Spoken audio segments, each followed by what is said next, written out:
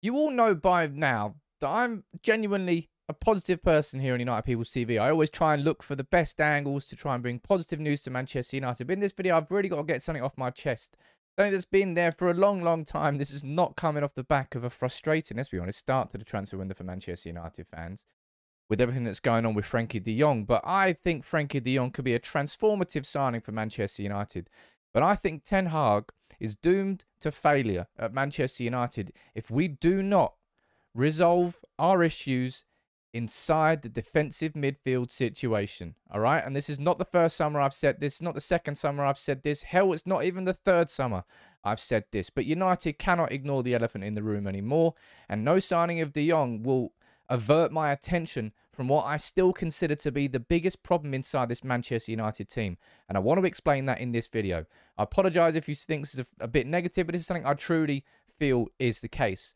And this is coming off the back of Laurie Whitwell's comments this morning in The Athletic, saying he was asked, look, what is the likelihood of Manchester United signing a genuine defensive midfielder this summer? It is a position United have needed to enhance for years and is an even more pressing requirement with Nemanja Matic department. But that comment there, money will dictate whether that specific signing is made, however. And genuinely, that blows my mind. Because Frenkie de Jong will be a transformative signing for Manchester United. But this is the issue, right? And this is the crux of the problem. So let me please explain this. De Jong will come in and solve one problem. Manchester United have got two major issues at the club. One in possession, one out of possession. Frenkie de Jong comes in and massively changes our ability in possession. In terms of control and tempo, that's where Frenkie de Jong comes in, receiving the ball from the defenders, looking up, making sure United can recycle possession, making sure United can just pass it round for a minute or two, slow the game down when we need to, speed the game up when we need to. That's where Frenkie de Jong comes in and will make such a big difference and is an incredible signing. But him on his own, I still think will leave Manchester United with a huge hole. And that's the hole that has to be filled. And for the life of me, I don't know how Manchester United are still not looking at that as the biggest priority. And maybe this because Erik Ten Hag isn't looking at it as the biggest priority. Maybe for him, the biggest priority is establishing that element of control, because that's the biggest part and most important part for his system to work. But if we're looking at pre-existing issues and problems inside this Manchester United team, it's our lack of investment in defensive midfield, man. It really is at the crux of everything that we have got wrong for so many years. Take a look at the Premier League table from last year. I'm sure you want to see this. We conceded 57 goals, ladies and gents. That's 4 more than Burnley, who got relegated. 4 more. That's over double what City conceded, over double what Liverpool conceded, and nearly double what Chelsea conceded. Manchester United were an absolute sieve last season for chances and goals. And when it comes to investment, it's not as if we haven't invested. But look where this money has gone. Let's just go back through it. Last summer transfer window, Jadon Sancho, not defensive midfielder. Varane, not defensive midfielder. Ronaldo, not defensive midfielder. I think you might see where this pattern's going to go, but I'm going to do it anyway, as Barry would say. Van der Beek, not a defensive midfielder. Diallo, no. Telles, no. Pellistri, no. Cavani, free, also, no. Maguire, no. Fernandes, no. Wan-Bissaka, no. James, no. Igalo, no. Portal Jackson, no. Fred, no. He's not defensive midfielder. Delo, no. Grant, no. We go back. Lukaku, no. Finally, we found a defensive midfielder. But he's left the club now. Matic, yes, he was. Last one we signed in 2017-18 summer transfer window. Go further back. Lindelof, no. Sanchez, no. Pogba, no. Mkhitaryan, no. Bailly, no. Zlatan, no. Martial, no. And Schneiderlin. I tell you what, I was dead upset that Schneiderlin one didn't work out. When we signed him, I was like, we've just gone and signed one of the best defensive midfielders in the Premier League. I was like, we finally sorted it. But no. 2 of them in the last 8 transfer windows. And you're looking at what's going on and what happens in the league. Rodri, hugely important player for City. And Fernandinho. Fabinho, transformative signing for them. Kante, been at the centre of everything that Chelsea have done over the last few years. Elite teams have players like that in their squads. Now, we've been linked with Ibrahim Sangare, and I'm going to be speaking to a Dutch journalist about him and about the idea that he could be joining Manchester United.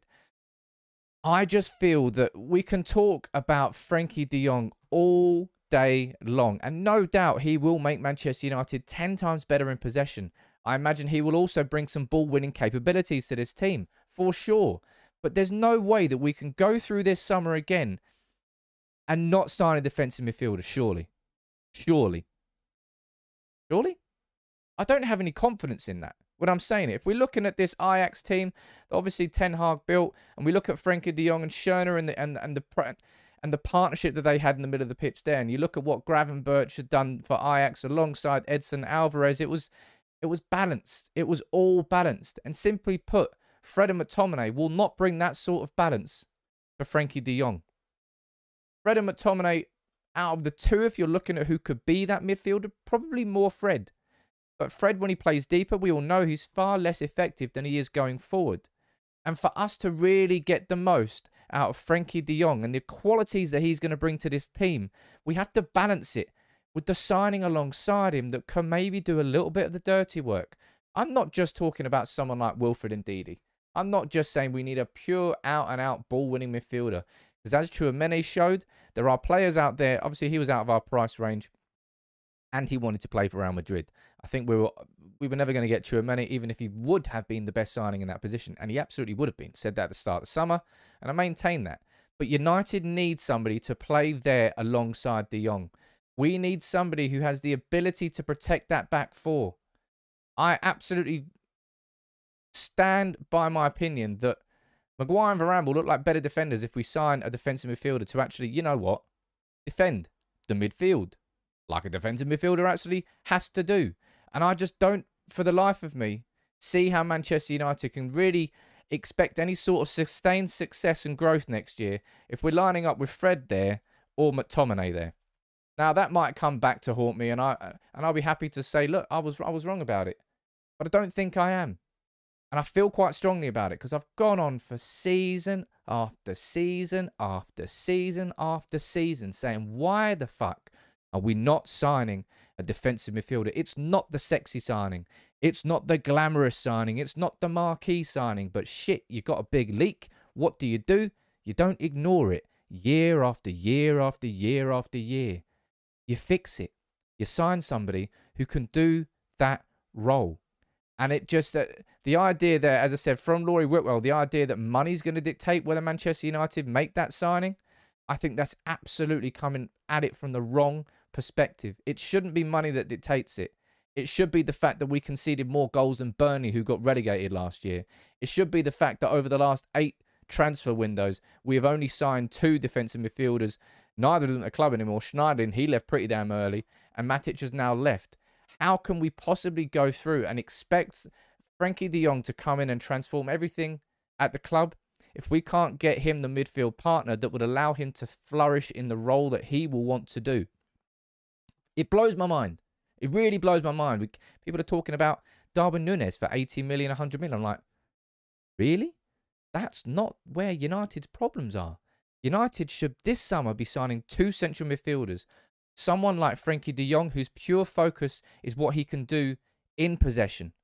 And we need another midfielder alongside him whose pure focus is what he can bring to the team out of possession. Because out of possession is where United have been cut open for years. We can't control a game. That's where he's hopefully going to come in. And so we have more possession. So we have less reliance on the need for a defensive midfielder because United have got the ball more.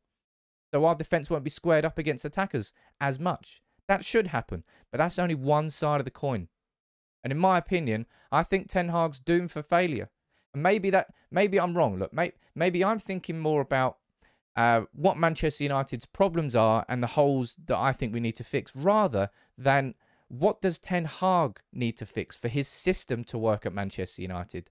And I think from his perspective, the bigger priority there is someone, a controller, a conductor, rather than a bouncer, which is effectively what we need as well. But I think both of those together need to be like yin and yang, the perfect blend, salt and pepper, whatever you want to call it. That balance hasn't existed in our midfield for so long, and I don't think that that balance will exist with Frenkie de Jong and one of these 2 lads. I think we'll be hoping that it would work, and it might work, but shit, I don't want hope anymore. I want the best. And I want United to sign a defensive midfielder. I feel pretty strongly about this. You might think that I'm going overboard, and I'm sure you'll tell me in the comments, as you always do. But this isn't a 2022 conversation. It's not a 2021 or 20. Legitimately, this is years and years and years of watching us be Donut FC. No real midfield. And of course, as I said, it's a two-sided coin. One is about what we do in possession, and one is what we do out of possession. Both of those need to be sorted this summer, and they need to be sorted with two different types of midfield signings. Frenkie de Jong on his own is not enough to solve that midfield situation. That's what I think. I feel pretty strongly about it, but you can let me know what you think about my comments down below. Come on, United. Please, don't you dare go another summer without signing a defensive midfielder. I swear to